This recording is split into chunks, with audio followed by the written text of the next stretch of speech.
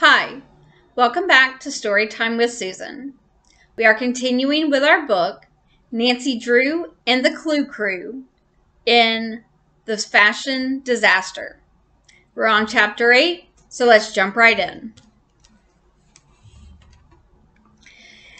Nancy grabbed Chip's collar as she lunged for the biscuits. They looked just like Lick My Chops. "Where did you get those?" Nancy asked.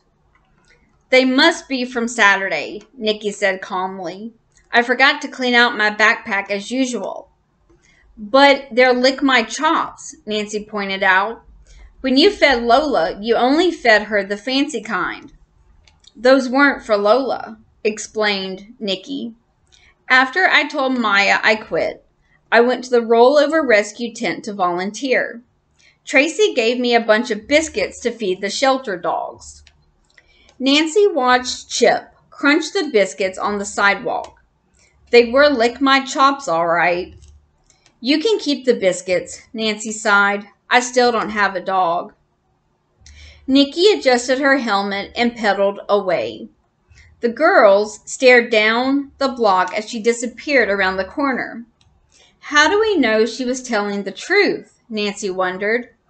"Too bad we don't have a lie detector machine," George said.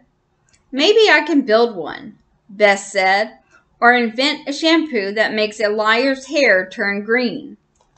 "Thanks, Bess," Nancy said, "but we still have other suspects to question."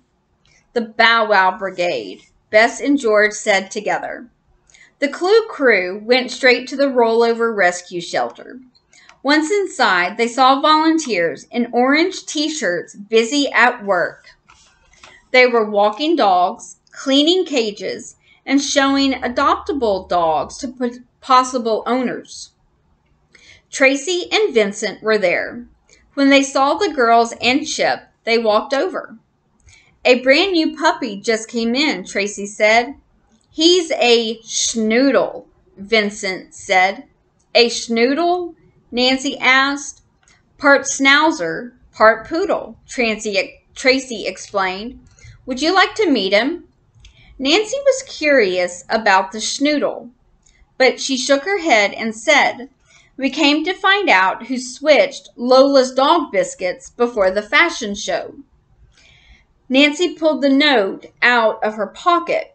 She held it up and said, "We found this note in Lola's trailer. Did any of you write it?" Tracy and Vincent stared at the note. "That is our stationery," Tracy said, "but I didn't write it." "Me neither," said Vincent with a shrug. Then he pointed to a desk. "If you'd like to volunteer, just write your name on the sign-in sheet and we'll put you to work." The teenagers turned and walked away. "Sign-in sheet," Nancy said. "That's it." "Don't tell me you want to volunteer now," George said. "We have a case to solve." "And I'm not cleaning out any cages," Bess said. "You'll see," Nancy whispered. She waved her friends over to the desk.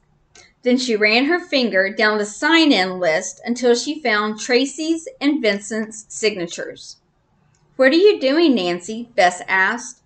"Comparing the note to Tracy's and Vincent's signatures," Nancy explained. She held the note against the names and heaved a sigh. "The handwritings don't match." "Somebody had to write that note," George said. Nancy compared the note to each name on the list. Finally, she found a match. "Bess, George," Nancy said.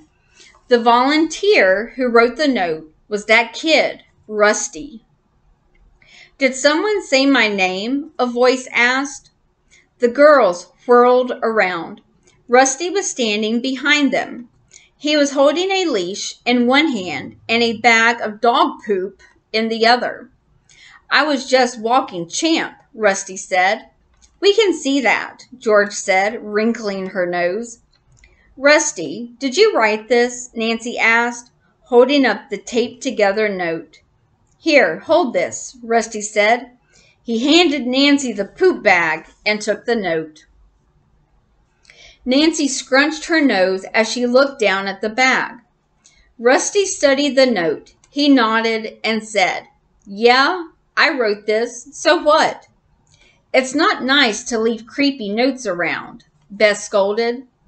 I know," Rusty said. "But that Maya was making fun of shelter dogs. And shelter dogs are great." "Is that why you switched Lola Biscuits, too?" Nancy asked. "No way," Rusty said. "That would be going against the Bow Wow Brigade pledge." "What pledge?" George asked. Rusty spun around. Printed on the back of his t-shirt was the Bow Wow Brigade pledge. The first line read, "Never hurt or trick any dog." "A pledge is a serious promise," George whispered. "I took a pledge," Bess said, "when I joined the Pixie Scouts." "Well," Rusty said, turning around, "now, do you believe me?"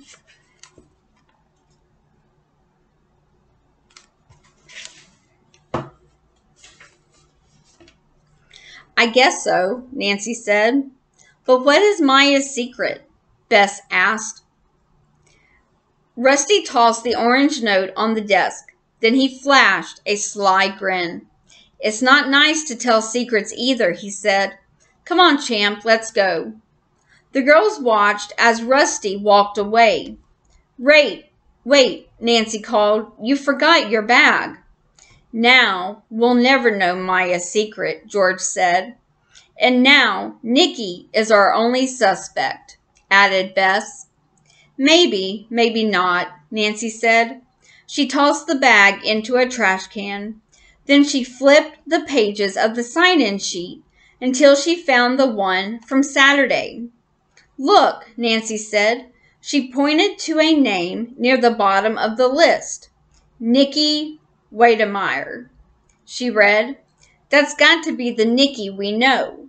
"So Nikki was telling the truth," George said. "She really did volunteer with the dogs on Saturday." "Now we have no suspects," Bess said, "and everyone still thinks we switched the dog biscuits." The girls left the shelter. On their way out, they ran into Mayor Strong. "Hi, Mayor Strong," Nancy said. "What are you doing here?" "I'm on my way to the vet stationed here," Mayor Strong said, "to pick up a special toothpaste for my dog Huey." "What makes it special?" George asked. "It's super strong," the mayor said. "Huey has had the worst dog breath since Saturday. Sort of like cheese and onions."